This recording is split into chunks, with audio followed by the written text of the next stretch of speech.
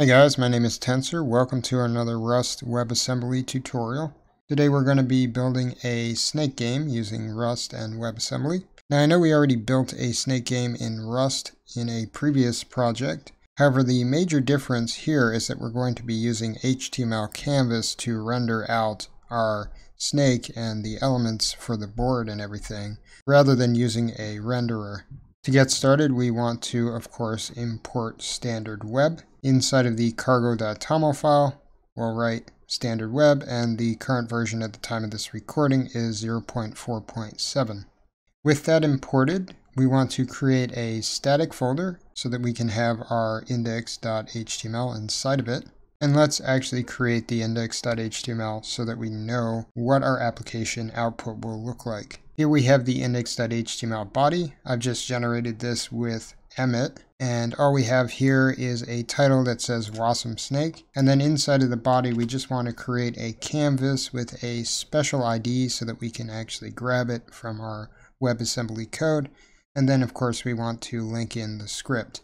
Our canvas will have an ID of canvas, and I'll give it a width and height of 800, and then the script tag will have a source that points towards the JavaScript file that will be generated, and we want it to be the name of the project, which in my case is wasm_snake.js. So if you have a different name, say you just called your project snake, just write in snake.js. For this tutorial, we are going to be splitting the project into two different videos. In this video, we're going to be focusing on the utility functions and the main canvas renderer for our application.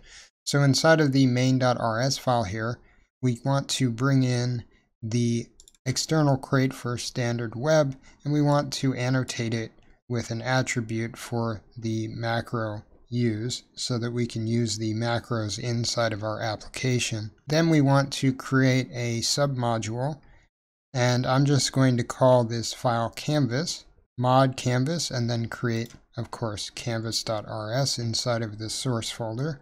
While we're inside of the main.rs file, let's also create a submodule called direction.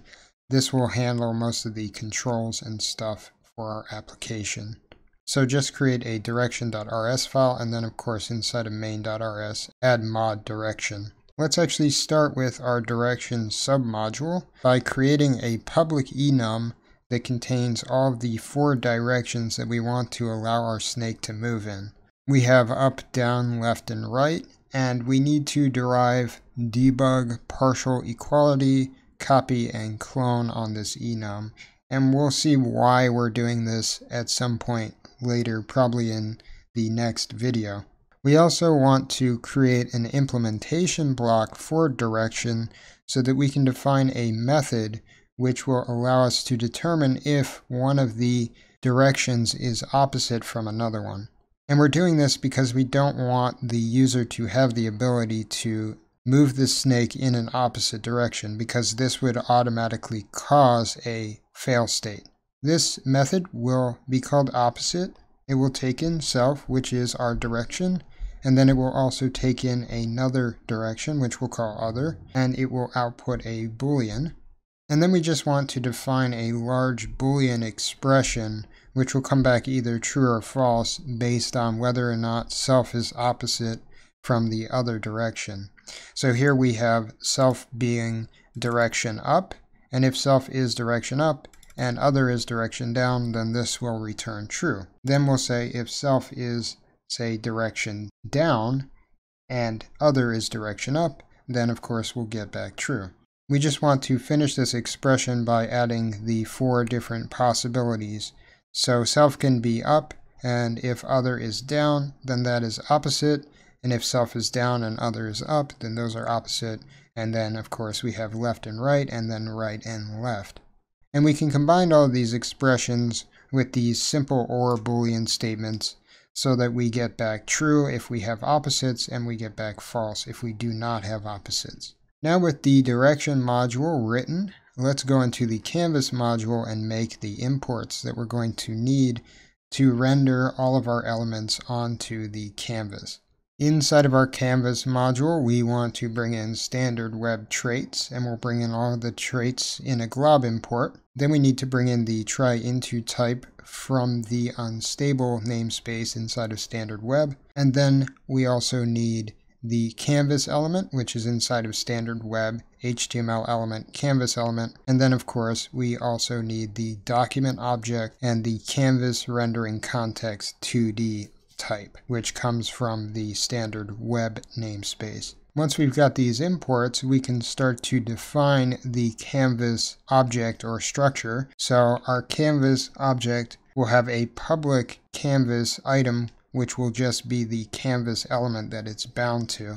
We also want to make the context of this canvas element public as well. So we'll create a public field called CTX, and its type will be canvas rendering context 2D. To finish off this structure, we need to create 4 more fields. We need to create a scaled width and height, and then we want to create a normal width and height.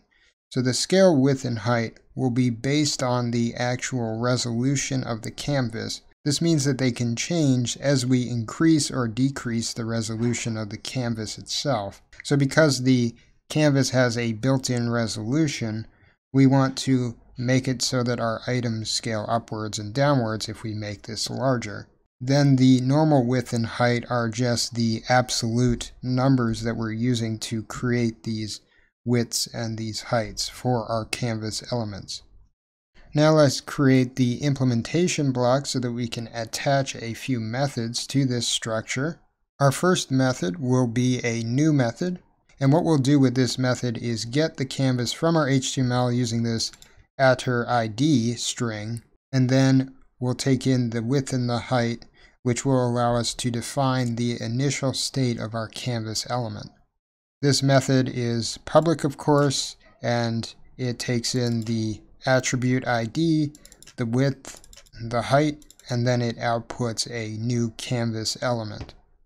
Let's start out by actually getting the canvas element. So we'll create a new variable, which we'll call canvas, and it will have a type of canvas element. We'll ping the document object, and we'll use query selector, where we pass in the attr_id, which we're passing into the new method. We need to then unwrap this item from a result, which we get back, and then we need to unwrap it yet again from a option. And then finally, we want to call the try_into method on top of this so that we can attempt to cast the item that we're getting back as a canvas element. And of course, we need to unwrap that from the option which we get back. It's pretty common to see this type of pattern where you have some type of query selector or DOM manipulation, and you're bringing in an item, and then you want to use this try_into method to try to cast that item as the type that you're saying it should be. Now that we have the canvas, we can get the context. So we'll create a variable called CTX, and its type will be canvas rendering context 2D. We just call canvas.getContext, and then we want to unwrap this from the result. Now we can get our scaled width and height, and we do this simply by getting the width of the canvas and dividing it by the width that we're pushing into this method. And we do the same with the height. And then finally, we can return a new struct of canvas type with our canvas variable in for the canvas field, the context variable in for the context, and the scaled width and height in for the scaled width and height, and of course our width and height in for the width and height. And because they're all named the same, we can use the syntactic sugar rather than having to use an equal sign to set all of them into their respective fields. Now that we've built our new method, let's create a draw method. So this takes in the canvas object that we've already set up with our new method, and then it allows us to apply a color to it, as well as define where the actual element should be relative to our canvas. So we're passing through an X and a Y coordinate, and then we're passing through the color that we want to color this particular item. And we'll use this draw function to draw out the actual snake itself, as well as the apple. We want to verify that X and Y are inside of our canvas, and we can do this by using assert macros. So we can say assert that X is less than self.width and assert that Y is less than self.height. And if one of these Boolean values comes back as false, then we'll get an error. After we make these assertions, we can then fill the context with our color. So we just call self.context.setFillStyleColor and then pass in the slice of string that we've passed into this method. After getting the color and calling our setFillStyle, we want to rescale X and Y with our scaled width and height respectively. And we can do this simply by multiplying the X that we're passing into here with the scaled width and then the Y with the scaled height. Now notice that we're using the same variable name inside of this function for each of the variables.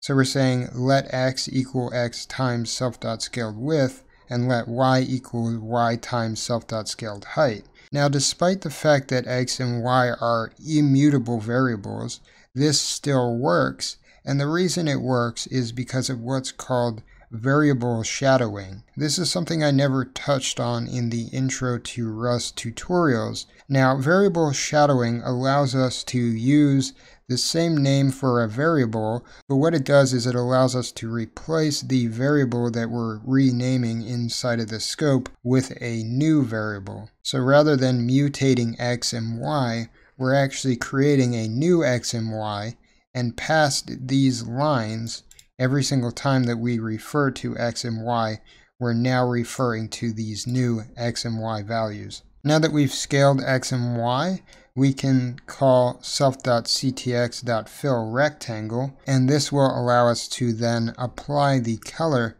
which we set into the fill style to the rectangle that we want to color. So if we have our snake, then we want to apply this color to the head and to the tail, and if we have our apple, then we want to apply the color to the simple square that is the apple. Now you'll notice that we're getting errors here, and that is because this function expects floating 64 types rather than U32s. So we need to cast all of our values as F64. The first two values that we want to pass in here are X and Y, and then we're going to pass in the scaled width and the scaled height. And we can surround each of these items with an F64 from call, which will then try to convert the U64 number into an F64 type. With our draw method now complete, let's create a method which we'll call clearAll, which will allow us to completely wipe the canvas clean every single time we call it. Now the reason we want this clearAll method is so that we can completely clear the canvas every single time the snake moves. If we were to leave it alone, as it currently is, when the snake moves, it would just continually grow and grow and grow. But instead, what we can do is set a specific time period, which will be our quote-unquote frames per second, which will then allow us to completely clear the screen every single time our snake moves forward. So naturally, we want to set the fill style color for the entire canvas, which we'll set as white. After we've set the white into the fill style, we want to apply it to the entire canvas. So X and Y will start at the origin, which is 0.0 and 0.0, and then our width and our height will be our self.width times our self.scaledWidth, and then our self.height times our self.scaledHeight, so that it reaches the entire canvas. Now remember, inside of our new method, we're passing in a width and a height which gets attached to each of our canvas objects. And the scaled width and the scaled height are derived from dividing the canvas width, which is the actual width tied to the canvas, and the canvas height, again, which is tied to the canvas, by this width and height. So we reverse that by multiplying the width times the scaled width and the height times the scaled height, which then gives us the canvas width and the canvas height down here in our clearAll method. If we wanted to, we could also write it like this, where we're just calling self.canvas.width, which we get the entire width of our canvas as it's embedded inside of the object. However, the other way is a little bit more general, and I kind of like it a little bit better. Now that we've completed the canvas and direction modules, we can actually test the functionality of our canvas module if we want to. Let's go back into our main.rs file and let's set up Stdweb so that it will work properly. Inside of the main function, we want to call Stdweb initialize at the top, and then we want to call Stdweb event loop at the bottom. We also want to import our canvas element from the canvas module. And now we can say let canvas equal canvas new. We put in the attribute, which is the ID of the canvas, so that we can grab it from the HTML. And then we want to put in the width and the height, which, if you remember, gets divided by the actual width and the height of the canvas to create this scaled width and height. So if we put in 20 by 20, it divides the 800 by 800 by 20. Which gives us 40 different sectors inside of our actual canvas to work with. Now, after we've grabbed the canvas, we can go ahead and draw a bunch of squares if we want, and then position them based on the X and Y coordinates that we're putting in here. So if we put in 5 by 5, then it will be scaled based on the resolution of the canvas, and it will be at position 5 by 5. And then we have 10 by 10 and 15 by 10, and we put in the different colors here. So we'll have a red, orange, and blue square in various different positions on our canvas. Let's go into our terminal and let's use the Cargo Web tool to actually serve our application and attach it to the static HTML that we put inside of the static folder. Now this is something I didn't show you guys last time, but you can call Cargo Web start, pass in the target that you want to target, and this will then spin up a server which will automatically get anything that's inside of a folder called static and attach it to the application. There's a little bit of text that explains how this works. So it says here, if you need to serve any extra files, put them into a static directory in the root of your crate. They will be served alongside your application. You can also put a static directory in your source directory if you want to. And then it says here your application is being served at wasm_snake.javascript, and it will be automatically rebuilt if you make any changes to your code. So this allows us to add items dynamically and then see what happens inside of our browser. By default, this will serve your application at localhost 8000, and you can see here we get our red square, our orange square, and then our blue square. And if we want to, say, add a purple square, rather than having to go into the terminal and stop the server, we can just type in canvas.draw, pass in the coordinates that we want this square to appear at, and then pass in the color purple. And then we can come back into our browser and reload the page, and you'll see now the changes actually occur. So we now have this purple square sitting here. Anyway guys, I hope you enjoyed this tutorial. If you did, feel free to like and subscribe. If you have any questions or comments, feel free to leave them in the box below. And if you disliked this video, then by all means downvote it as much as you like. Have a good night.